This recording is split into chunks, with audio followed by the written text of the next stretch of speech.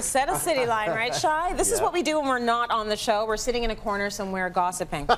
So, Shai, I'm glad you were with me right now because we've got an audience question from Christina. As she is downsized, she needs to get a little bit of your help. Her situation is that they downsized to a modular home a few years ago.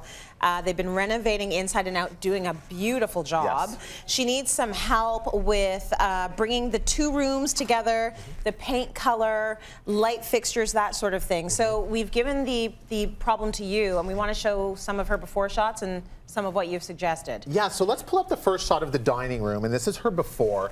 Now, they've done beautiful work here. It's lovely. It has a very kind of a farmhouse feel. You see the beautiful beams. You know, she's carried that over in the table, in that live edge table. There seems to be a lot going on, however. So I'm looking at it. I look in the dining room. The dining room seems very disconnected from the kitchen in terms of style. Okay. I'm looking at sconces next to the television. You know, the lights over the island, the light in the dining room seems to be disconnected from what's happening in the kitchen. It's almost as if the kitchen is a little bit contemporary and the dining room seems to be a little bit more traditional or rustic. It's true. Right? So how can we fix that? So her question here was really about color. And if you look at what we did here, we didn't only just change the color, because let me tell you guys, ask a designer a question and you're going to get answers you don't necessarily want to hear. Right. But you know, we want to make sure we're doing it right. So we did this beautiful soft, almost like a blue-gray on the walls, which really balances the wood really nicely. But it wasn't just about being able to do that. She had a mirror, we'll go back to the before again. Yeah. She had a mirror almost next to the bar. It was a round mirror looking into the dining room. Yes. What do we always say on the show? When you're hanging a mirror, what does it reflect? Yes, make sure you are looking at what you want to be looking at in that reflection. Exactly. Like, you definitely in the bathroom don't want to be looking at the toilet twice, or you know, something, right, guys? Yeah, no. So in the dining room, this was actually reflecting her entry doorway, and not the most beautiful thing. Right. So if we flip back to the after again, we'll see that we've done a piece of artwork there, a large scaled piece of artwork. We've changed the pendants over the island to those beautiful, they're almost those glowing teal pendants, which really pick up the blues in the wall. Yes. Yeah, we've taken away the sconces in the television, and really we've just kind of created a cross-pollination, what I like to call,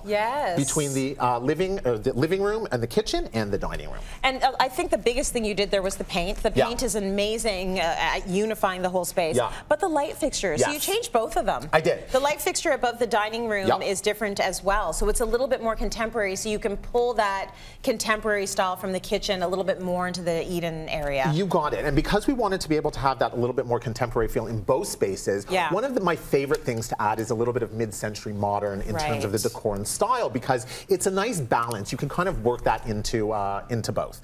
Okay, let's go to the living room now. So the living room before. Yep. We can see kind of, you know, the kitchen, there's the island, it's open concept, she has the beautiful windows, but look at the side. I mean, listen, I love watching Cityline and I love a big TV, but that TV is huge for that space. It's kind of big. It's kind of big. Yeah. It's kind of big. Let's look at the second before. You see the TV is really almost to the exact size of that piece that she has below. Yes. So, you know, it's far too big for that piece. Now, let's look at the after. We'll flip to the after, and you see I've completely changed it. So number one, we've recessed the television into the wall, and what this actually does is she can, if budget permits, do a beautiful piece of artwork on a track above that can slide over and then close when she's not using it.